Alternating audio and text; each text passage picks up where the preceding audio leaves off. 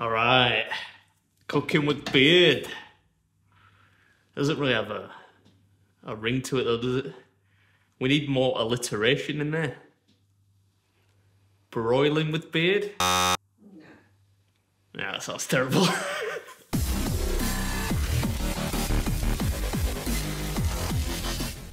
All right, so today we are making a rather large Philly cheesesteak. And Mrs. Beard is here, she's off the camera, but she's not cooking today. She's making me cook. I think she's a little bit mad because I took all the credit for the last cooking video. I got a lot of stick in the comments because I said, this is the best thing I've ever made, despite the fact that Mrs. Beard cooked it all. But it was under my direction, and between you and me, she's kind of a terrible cook. Let's see how you fare today. Trying to cook all that yourself. We'll see. Let's get to it.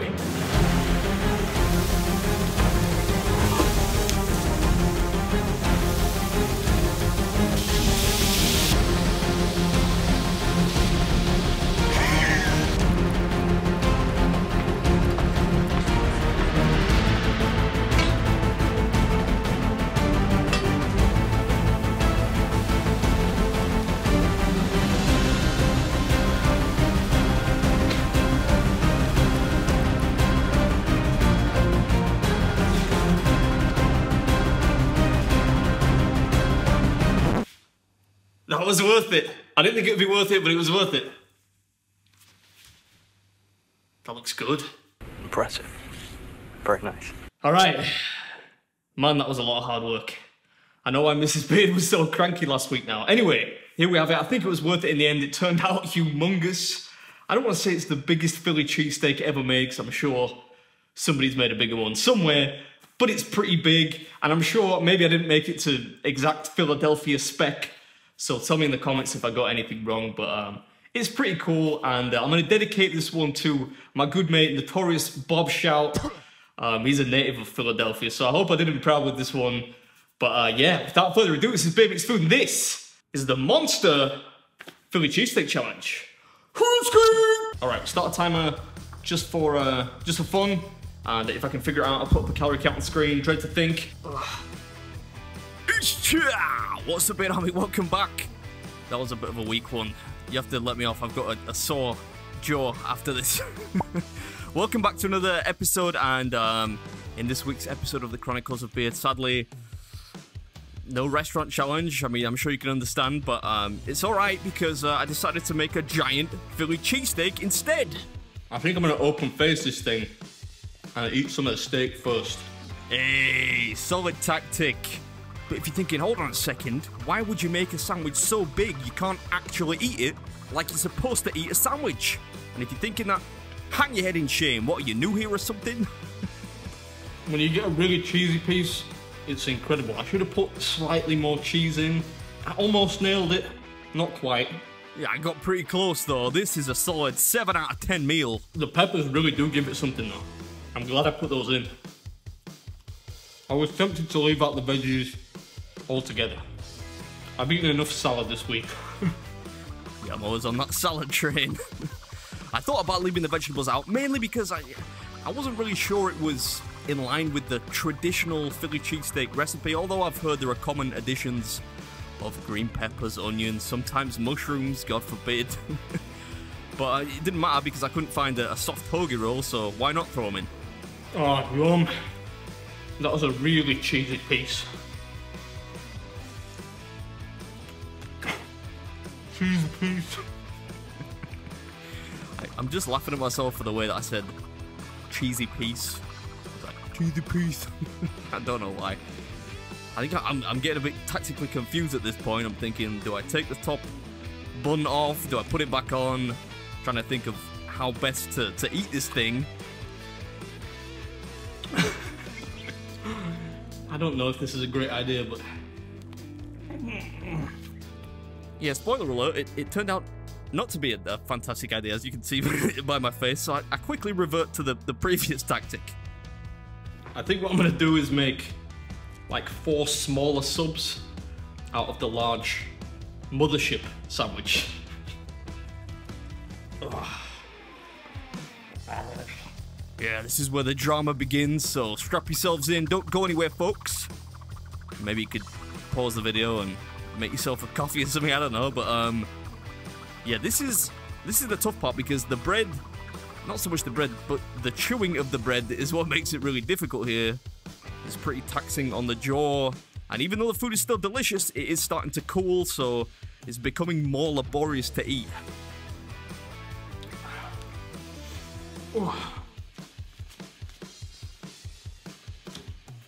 I'll tell you this really is delicious.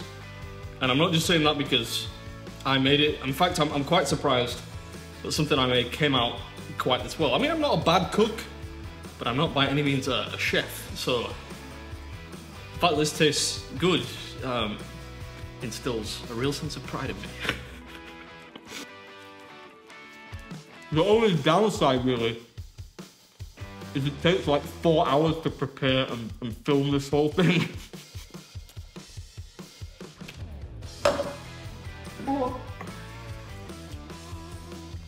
I need my very own food challenge chef to help me make this stuff. Barry Lewis, if you're watching, I probably got a vacancy on my staff. I'm joking, I don't have a staff. The bread is making it hard now though. Yeah, calm down, mate. It's not that good. Let's get on. That was terrible. Let's get on to how this was made, because when we did the Cinnabon video, a lot of people asked for the recipe for some crazy reason. So this is it's pretty easy to make. 1,500 grams of beef steak strips, some green peppers, some onions. Of course, you need some seasoning in there, and some cheese. I use cheese slices. I'm not sure if that's particularly traditional.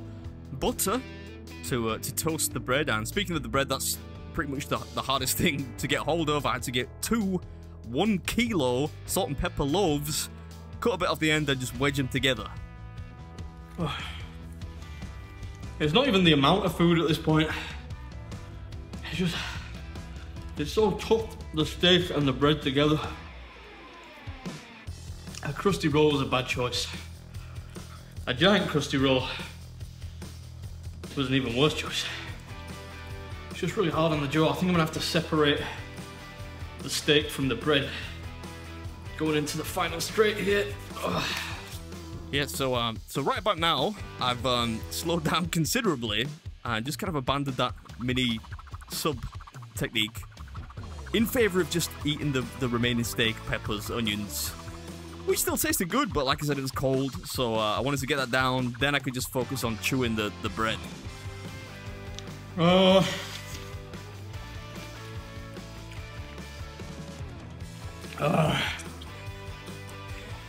I sound like some wounded extra from Platoon or some other harrowing war movie. I'm starting to try and break up the bread now, I think, with my hands. Or hand chew, as we call it in the industry.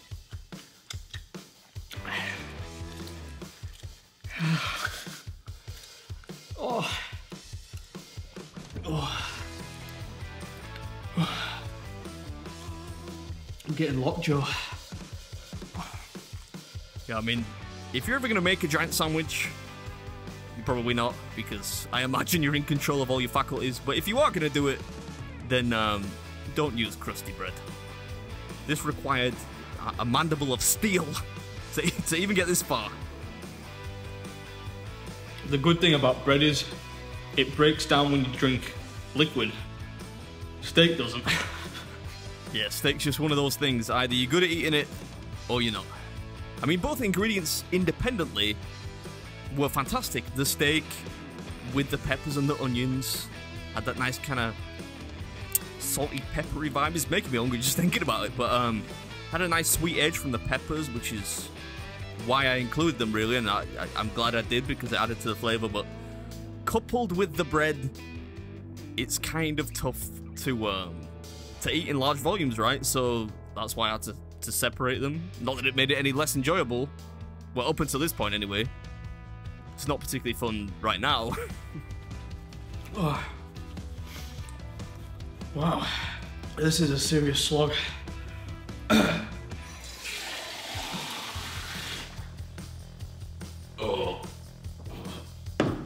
Oh.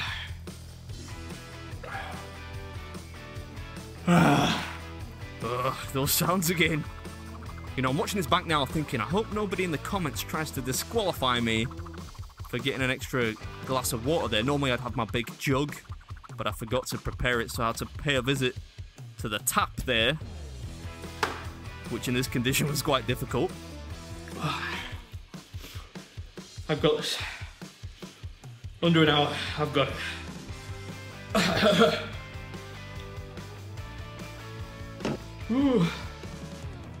You gotta respect the confidence, that's not like me. Normally at this point I'd be really defeatist, I'd be like, oh, I can't do it. But I'm trying to grind through it. I actually felt, I don't want to say I felt alright because I didn't, but I felt pretty confident at this point. I think largely because this last piece of bread was softer than the rest. Thank God this piece is a little bit softer. I should really get more professional with this audio commentary. I tend to repeat myself a lot, but anyway, I would love to hear whether you're enjoying these huge home-cooked food challenges. That's one of the reasons actually we moved house, so I could do stuff like this more often, so it's been fun to do. Especially with Mrs. Beard at home. Gives us something fun to do during lockdown. I'm almost there. Just paying a visit to the fridge for a fizzy drink. I would lean forward and show you this, but I can't. It's old Jamaica ginger beer. Don't ask me why.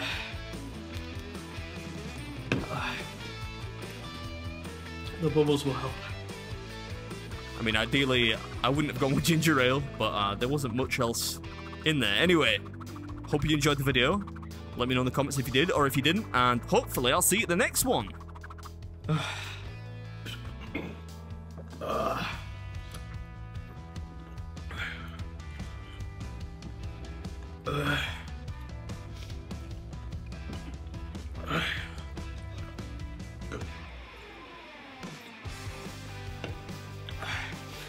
Alright, this is BeardMeatsFood. My breathing is a bit shallow right now. And that was the Monster Philly Cheesesteak Challenge.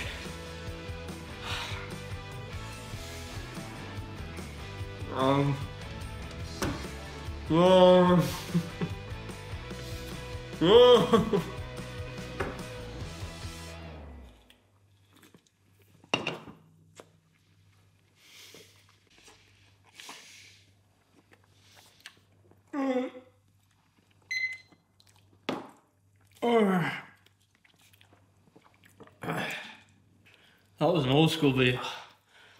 Almost an hour. That was difficult. Don't get me wrong, it was delicious. Really delicious. But that bread was hard work.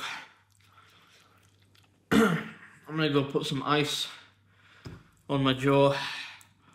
And I'll catch you for the next one.